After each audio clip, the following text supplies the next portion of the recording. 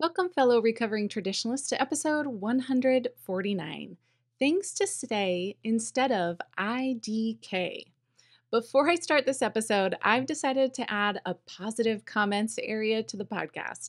With all the negativity that's out there, it's nice to hear nice things, and I'm no different.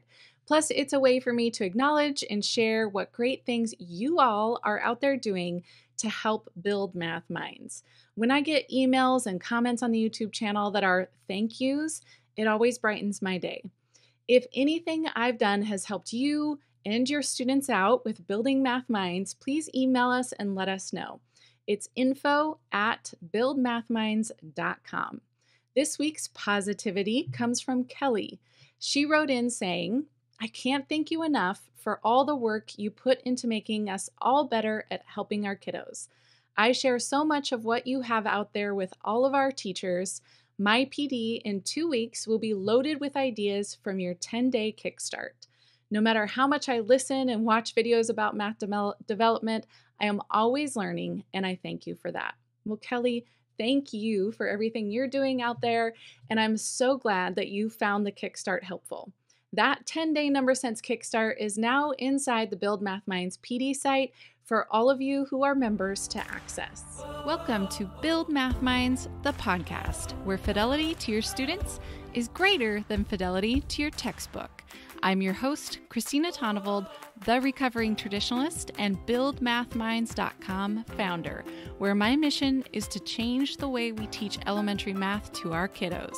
So, are you ready to start building math minds and not just creating calculators? Let's get started. Okay, in this week's episode, we are helping students know what to say when they don't know what to say or what to do. I'm a big proponent of helping students discover mathematics. I don't believe the best way to teach is to lay out all the steps of an algorithm and have kids practice 30 problems doing those same steps over and over again.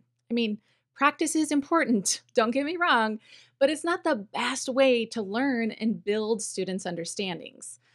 I've also seen educators who do the exact opposite. They give students a math problem and let them loose to solve it without any guidance. And then when a student does ask for help because they aren't sure what to do, the response from the teacher is, go figure it out. The two ends of this spectrum seem to be, here's the exact ways to solve this problem, follow it exactly. And over here we've got, you go figure it out. I'm not telling you anything. Neither of these tend to work. Instead, it's about finding a balance between these. We need to give some guidance, but not too much.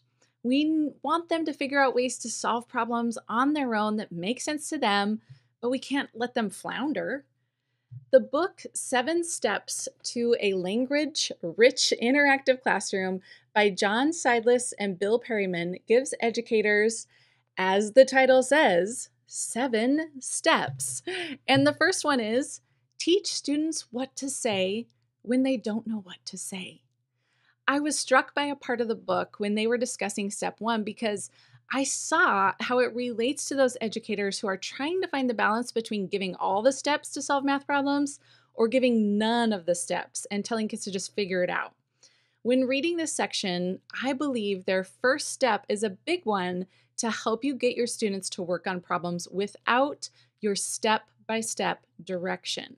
And that is all about teaching them what to say when they don't know what to say. On page 13, they write, rather than simply accept the non-answer of I don't know, we can instill in our students a sense of accountability and teach them how to help themselves. By encouraging students and providing support for them to simply attempt a response or action, we enable them to overcome learned helplessness and really become independent learners. However, it is not enough to just tell students to think for themselves and try harder. We need to guide our students through the language and habits of independent learners so they too can become independent learners. Teaching students how to acquire helpful information when they are confused and teaching them to think about the steps involved in reaching a specific goal gives them skills they can use inside and outside of school. We are all looking for ways to banish I don't know and who and what from our classrooms. One simple solution is to teach students how to respond when they are unsure about an answer for a question without using "I don't know." There are a number of specific alternatives that can help students get past the "I don't know" stage. Providing these alternatives, teaching students how to use them, and holding them accountable for using them creates an expectation for accountable conversations. So, instead of just telling students to go figure it out when they don't know what to do, we need to actually help and model alternatives to "I don't know," or as the kids say, IDK. If your students have that learned helplessness where they are waiting for you to just tell them what to do and how to solve problems, you need to spend time actually teaching them what to do when they don't know, because they've never really been in that situation before. Or if they have, they know that if they wait long enough, the teacher will eventually give in and tell them what to do. They go on to encourage educators to do this from the very beginning of the school year, but I want to tell you, it's never too late to start this expectation. They show an anchor chart inside the book with examples. However, the examples are like more generic and some wouldn't really apply to when your students are solving math problems. But on page 15, they did give a couple of sentence stems that would be good to use during math time, saying things like, "I started working out the problem by blank, but was unsure what to do next." Or, "I know blank, but I'm trying to find out blank." Those are a couple you could use, but I'd like to encourage you to work with your students to figure out what things they could say or ask for that could help them when they want to just say, "I don't know." If you are a member of the Build Math Minds PD site, Rosalba made a math shorts video about the keys to effective anchor charts. So make sure you go watch that before you make an anchor chart with your students. For those of you who aren't members, well, first off, you can join by coming over to buildmathminds.com/BMM.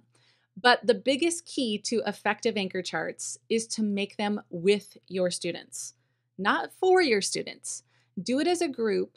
And my advice for this specific chart would be to give your students a math task or a problem, one that you would want them to kind of go off and work on their own.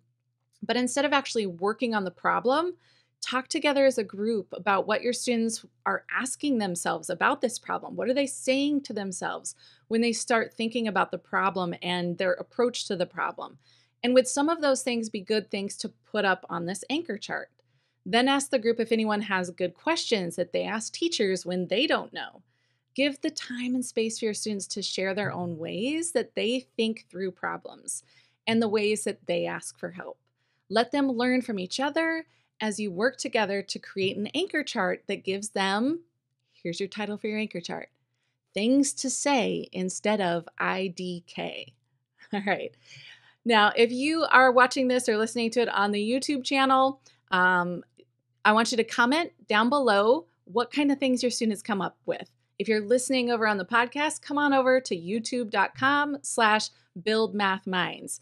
And again, post in those comments. Let's share together the things that your students are coming up with so that you've got some ideas to kind of get the ball going with your own students, okay? So share what things you start putting up on the things to say instead of IDK anchor chart, all right? We can all learn from each other. So until next week, my fellow recovering traditionalists, keep building math minds.